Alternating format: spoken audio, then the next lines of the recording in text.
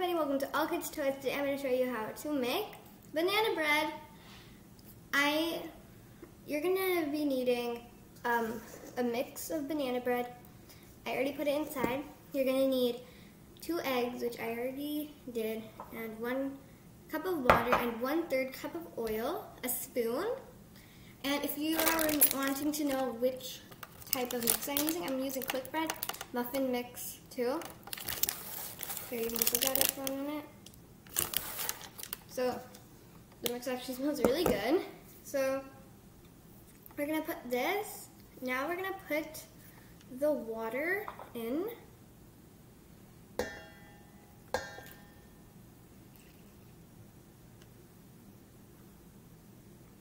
I'm gonna pour the water in. It should look sort of like this.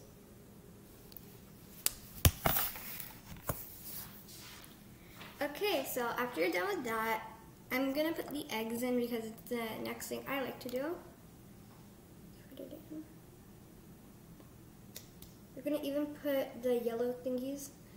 My eggs sunk down, which is good. Now you're gonna go get 1/3 cup of oil.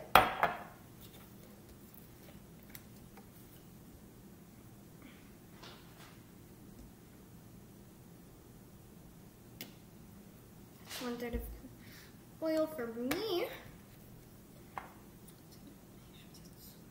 Cup. Yep.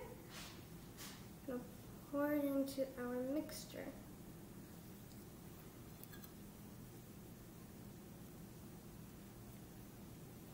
Okay. I'm gonna keep there. Now we are okay. So show you again. Your thing should look like this. Now we are going to mix. You should mix for about 5 minutes. So after I'm done mixing, I will come right back. You can pause the video right now and start mixing. You can mix with a whisk or a blender, but I recommend doing a spoon because then it's more homemade.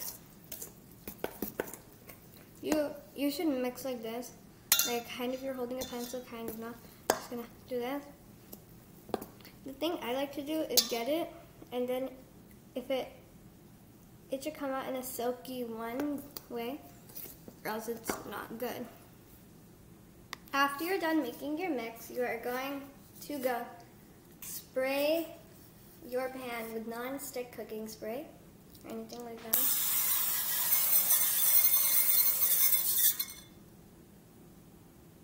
Okay, that's easy. Now you're gonna pour it in. I'm gonna do that right now. Forgot to mention this. If your thing comes off the pan, you can easily do that. I'm gonna just use this, or you can use your hand or a napkin. Put it around all of the sides.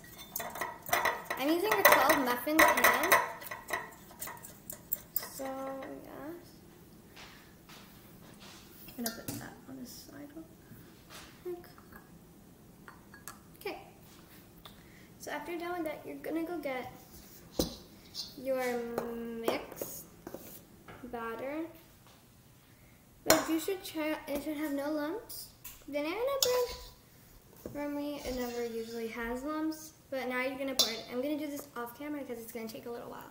Okay, I put all of it in the mix in. 2 of them got left out. Now we are gonna go put some blueberries in them. I have like a little blueberries because we kind of used some blueberries for oatmeal. So I'm thinking about putting a little bit of blueberries in each.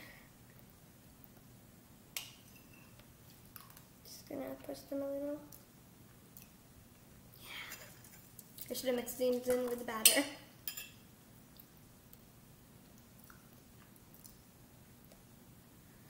Okay, I'll come right back when all my blueberries are done. Now we're all done. Now you're gonna need help from a parent. I'm gonna ask my dad, Papa, come here. He's gonna help me put this in the oven. You're gonna need the oven temperature to be set as 350, and you're gonna bake this for 30 minutes. Let's go. We have just put the muffins in. Now we just have to wait. While we're waiting for the muffins to be done, let's maybe like, subscribe, and hit that notification button so you know whenever I post videos.